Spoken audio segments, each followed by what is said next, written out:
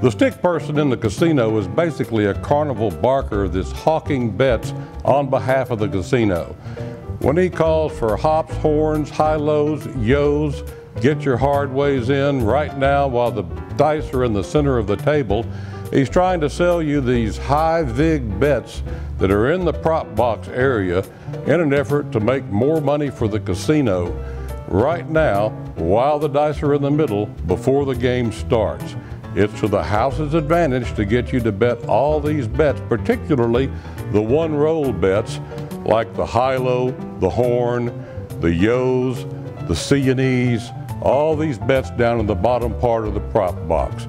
Those bets should be avoided because they're high vig bets and there's no point in betting them unless you just want to give your money to the casino. So if you have not been on a craps cruise, or maybe you have been on a craps cruise, book your next one. Okay, go on to URComp, go in the My Offers section and click on Meetups, and you will find the craps cruise on there.